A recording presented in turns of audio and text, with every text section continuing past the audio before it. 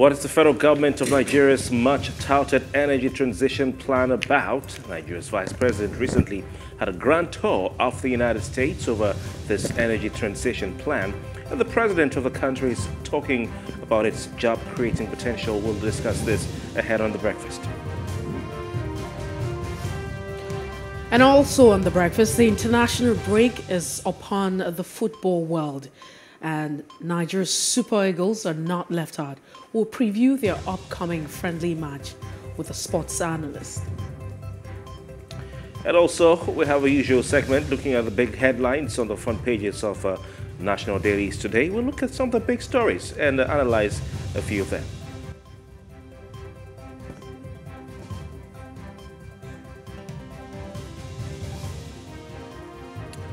We're back. It's a brand new day, a Friday, and of course, reaching you live from our studios on Victoria, Lagos. The Breakfast is live on Plus TV Africa. My name is Kofi Bartels. And I am Messi Ebokpo. It's good to have you join us. Fantastic. As usual, we start things off with a top trending segment where we're looking at the latest trending issues. So we take them from social media, bring them on air, and of course, look at what everybody's talking about, provide a bit of insight and analysis right here. But we have interesting conversations. Mercy, you're looking quite brilliant this morning. Thank you. Yeah, fantastic indeed. All right. You too. I mean, your face looks quite different. Well, I had some makeup today. Interesting. Messi lent me a makeup artist. But talking about looking brilliant, brilliance is always talked about also when it comes to academics. And the academic qualifications of the presidential candidates so far approved and, of course, announced by the Independent National Electoral Commission. INEC didn't leave anyone out. All 18 of them were published in that INEC list. We've been looking at presidential candidates so far. We've not delved into the governorship and other candidates. But one of the controversial candidates is Peter Gregory Obi. Peter Gregory Obi is the presidential candidate of Labour Party, and he seems to be a rising force who might make a big impact, more than a splash in the next election. His supporters are quite vocal on social media, and of course, even in the public space, wherever you go, you have a lot of his supporters. Seems to be quite a wave. They even have a name for themselves, the Obedient Movement. Really a rising force in Nigeria's politics as we speak ahead of the 2023 elections. Well, he was sure to get attention and get tongues wagging when his own column on that spreadsheet released by the Independent National Electoral Commission for the candidates in the presidential election, his own column, when he looked at the educational qualifications, it had just a degree written there. There was no talk of whether it's a degree, a BSc, MSc, what exactly the degree was about. We talked a bit about this yesterday on the program, and it led to some questions being asked by supporters of his opponents, saying, what exactly is going on?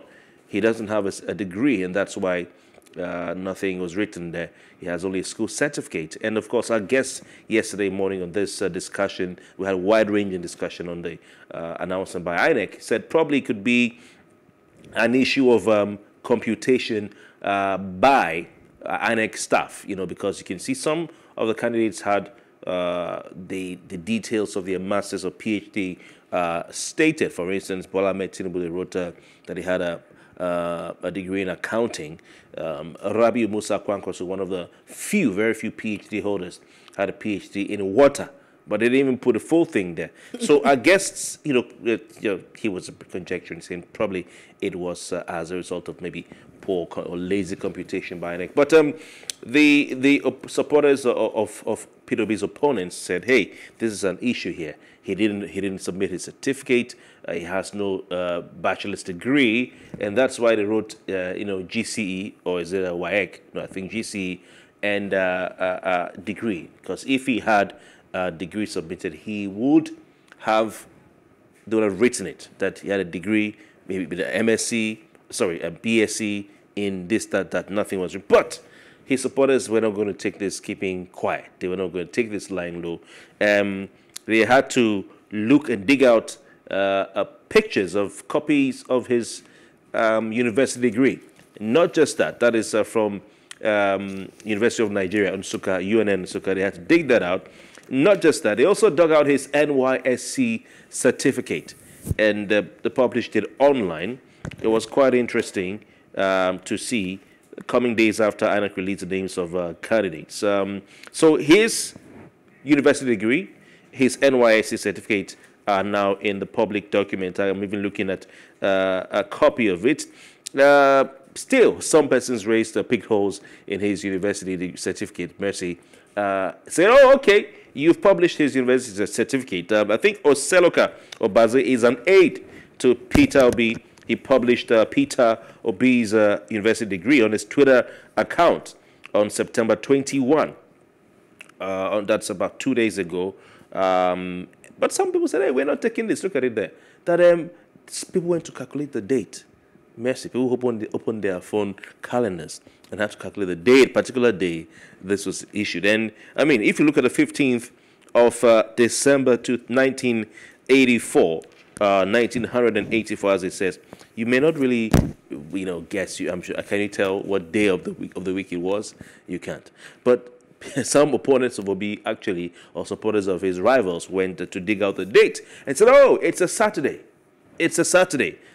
This must be fake. It must be a doctorate degree certificate. How can you receive a degree on Saturdays? Do the universities work on Saturdays?" And his supporters made to say, "Oh, that's a wrong assertion. Your degree is given to you. Probably they'll date it on the convocation day." Some people said, "Oh, they attended UNN. That they got their own degrees dated the day they convoked, which was a Saturday. So the school dated it the Saturday." Some went as far as digging up some degrees online. I saw somebody who uploaded to Twitter Ibeka Chiku's university degree or some issue about Ibeka Chiku, what I had at first class. I don't want to go into that. And said, "Oh, see, if you look at the date, it was a Sunday. So leave Peter Obi alone."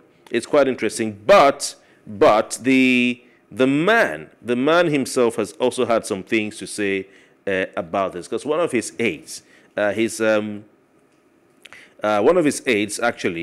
media aide, Valentine Obianyem, he's not the one who published this, requested to publish his Bachelor of Arts degree certificate, and Peter Obi, we are told, disagreed with his aides on the need to publish the certificate.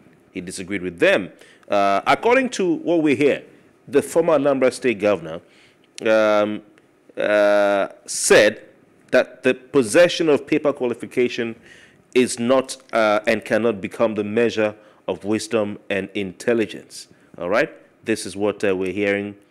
He's saying that the possession of paper qualification is not and cannot become the measure of wisdom and intelligence. Just giving the background to this. So we're told that his media aide, Mercy, had on several occasions advised Peter Obi, his boss, that it is necessary for him to publish his certificate so as to lay to rest the public debate concerning whether he attended a university or not and obtained any legitimate degree. Now, some people having seen that he studied philosophy, because he had a second-class lower division in philosophy, have also gone ahead to compare him with the likes of Atiku Abubakar. Mercy, in fact, Reno Mokri, who is a self-styled table shaker. When he was a Buhari tormentor, everybody was on the same table with him. But now he's become an Obi tormentor. People who were with him have now deserted him. It's a funny way social media goes. But Reno said, and he is just one example of those who have been saying these things. So I'll pick him because he's prominent online. He said Kwankwaso has a PhD in water engineering from India. Atiku has a master's in international relations from the UK. Tinubu has a BSc in accounting, allegedly from Chicago. These are Reno's words. In contrast, Obi has a bachelor's degree in philosophy. Who is better qualified educationally? So trying to, say indirectly that Obi may not be qualified as the rest because he went to school to study philosophy.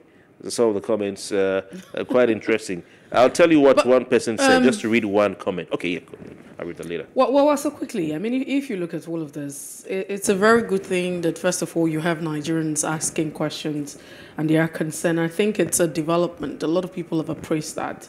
there seems to be some progress right here in our democratic process. Because prior to now, Nigerians have been described as docile. Nigerians very docile.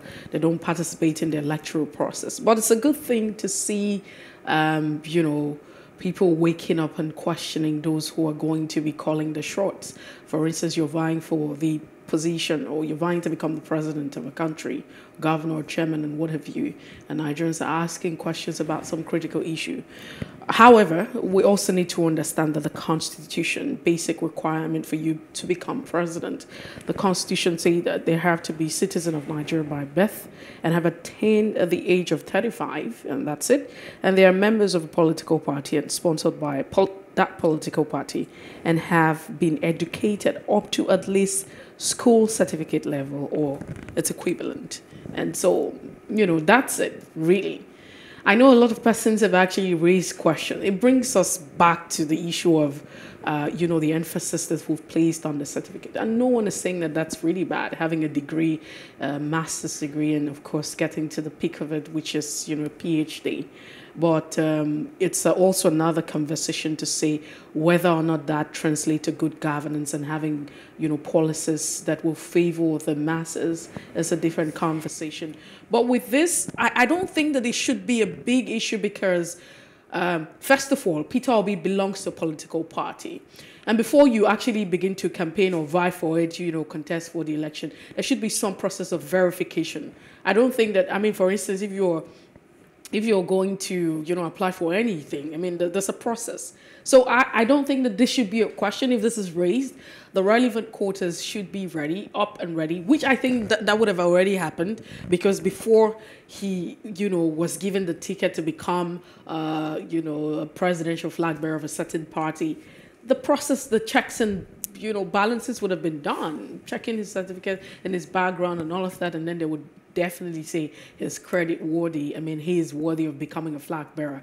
And getting to the part where you have INEC also, bringing out the list. This is like a final list. I'm sure that there should be a process, verification of all of the documents that have been presented and to ascertain whether or not these documents are false or not. So, also, it's a good thing, like I say. And Nsukka is not, outside of Nigeria. Nsukka is here in Nigeria, and so it's not difficult. If there's any question, if it's questionable, because that's also another issue, the issue of forgery. So if you look at the issue of, the date at the time it was issued and what have you, and all of the, discrepancies with the certification, then it's okay to approach the school. Letters and petitions should be written, and Nigerians deserve to know the best. And so if anything it's quite different, then it's okay. We remember a certain time where very prominent, she was Minister of Finance, right? And the issue, Alison Madueke, if I'm not mistaken, on top of it, the issue of, the NYC certification and what have you.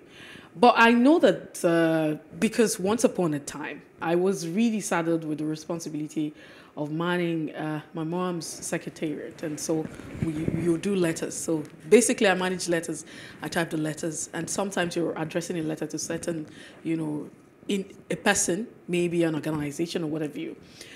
I could be doing the letter on a Saturday, but usually because it's always respected, Mondays to Fridays a work day, it's important to backdate. And so it's that you're doing a letter on a Saturday, but you backdate it to Friday. So it just feels like, okay, it's an official date. However, the date of graduation, because we know that we live in a climate where at the time where you graduate and from the time your certificate is being issued, it's not the same. So you could probably graduate in 2015 and you have, convocation in 2018 and your certificate could be issued maybe in 2021 or 2022. But that's it. Moving away from that, for the want of time, Aisha Buhari has celebrated her daughter-in-law. it's something that has continued to trickle down. It's a conversation that has been on for, the past days because she celebrated her daughter's-in-law's graduation in the midst of ASU strike, of course. Now, to be very logical, is there any law that prohibits anybody, whether you're of the elite or not of the elite, to acquire an education or to celebrate anyone that's outside of the country? No, but we understand where Nigerians are coming from. Like I mentioned rightly, it's in the midst of the strike. And that has generated a lot of bores and talks and energies flowing back and forth. And people are not excited, especially when she's the wife of the president. And, you know, the president is the president. And everyone is expecting that, oh, the president should be concerned.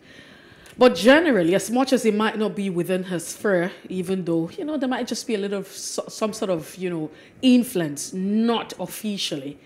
But I think that it's just the general issue that we're faced with. If it's important to us, we will pay attention to it. And that's what it is. So every other time we find ourselves outside of the country, you know, getting admission, trying to further our education, because we don't even believe in the system that we have. Is the system workable? I mean, there are several questions, and really, should we be worried about this? Should this really be a conversation?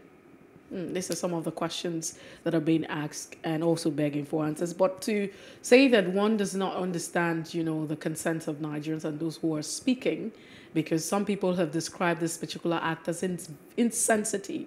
We also remember that, you know, a speaker or recently also took a picture where he was in Harvard or thereabout, if I'm not mistaken.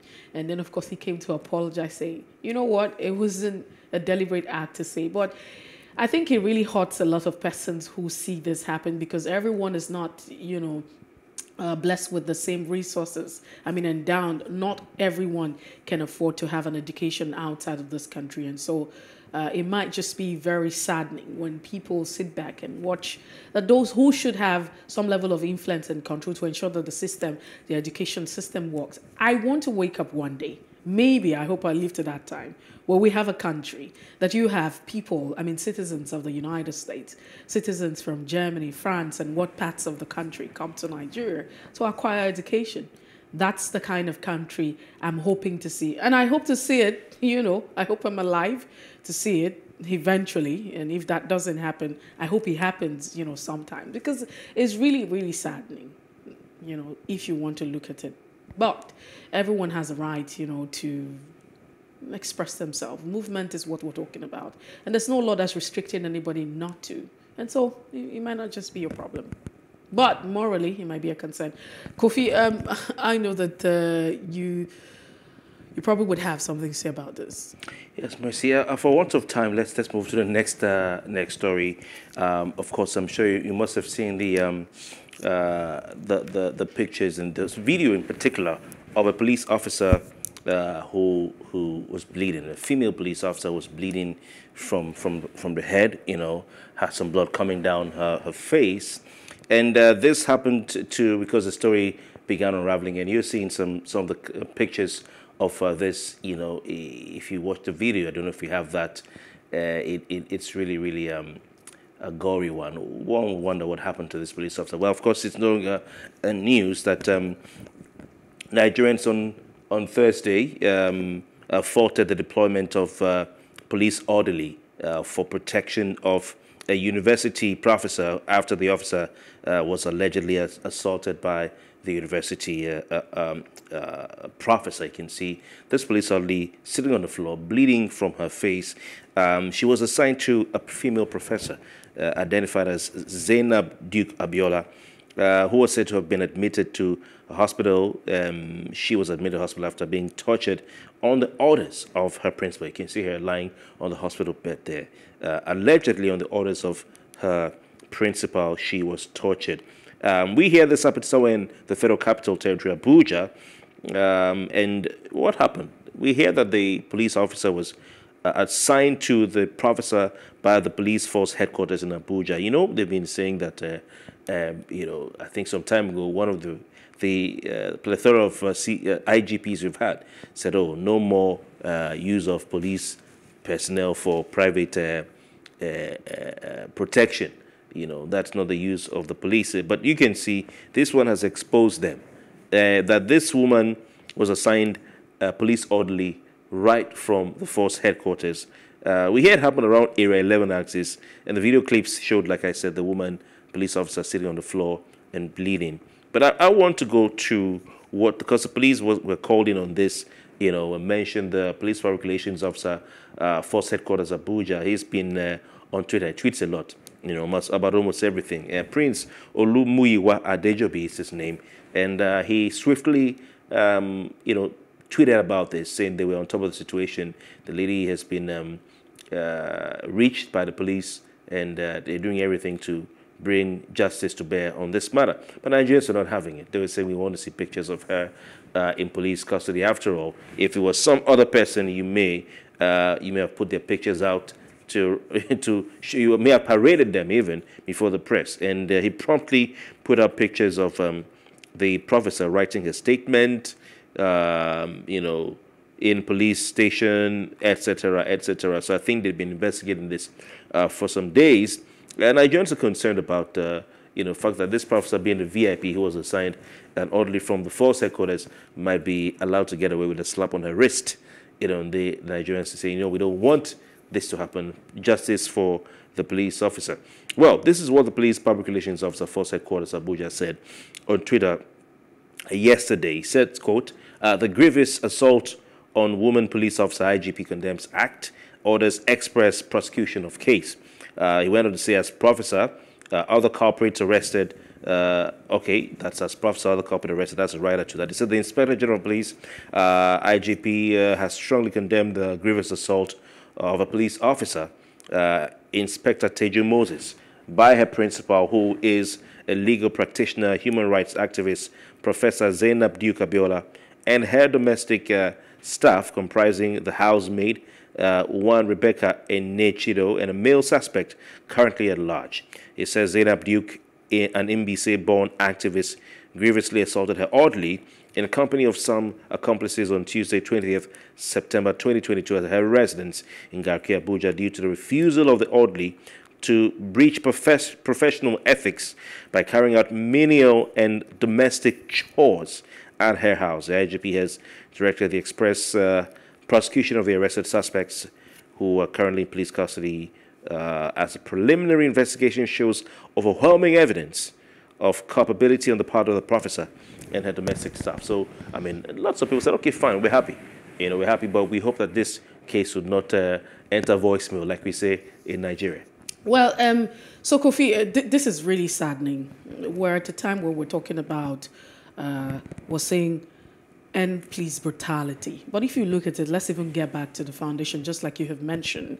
And so it's a situation where you have about 80%, according to the reports that's been put out, of Nigerian police officers actually providing personal security for prominent people in Nigeria. The IGP had lamented this, and so it leaves about 20%, of police officers to police the entire, country. At the end of the day, what's even been left? This is actually not what it is. And so constantly we have contributed. It's a combined effort. It's a combination, of the effort of Nigerians, prominent Nigerians, or the elite, if you want to say, because it ranges from the bishops, honorable members, what have you. Everyone wants a police officer to actually protect them. But what's the reason where you have, the police created?